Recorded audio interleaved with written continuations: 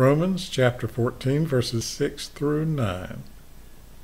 He that regardeth the day regardeth it unto the Lord, and he that regardeth not the day, to the Lord he doth not regard it. He that eateth, eateth to the Lord, for he giveth God thanks. And he that eateth not, to the Lord he eateth not, and giveth God thanks. For none of us liveth to himself, and no man dieth to himself. For whether we live unto the Lord, and whether we die unto the Lord. Whether we live therefore or die, we are the Lord's.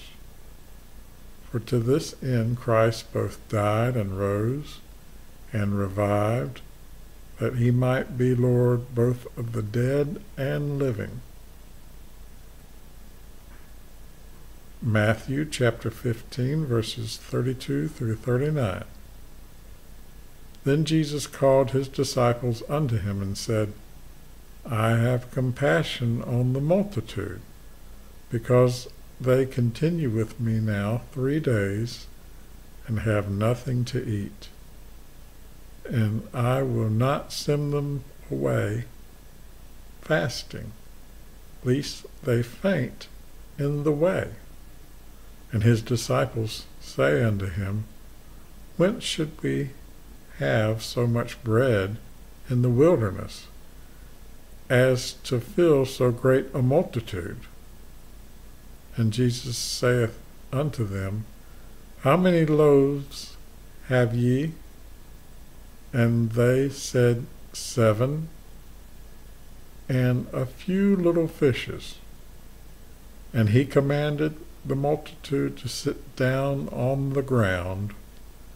And he took the 7 loaves and the fishes, and gave thanks, and brake them, and gave to his disciples, and the disciples to the multitude. And they did all eat, and were filled. And they took up the broken meat that was left, 7 baskets full. And they that did eat were 4,000 men, beside women and children. And he sent away the multitude, and took ship, and came unto the coasts of Magdala.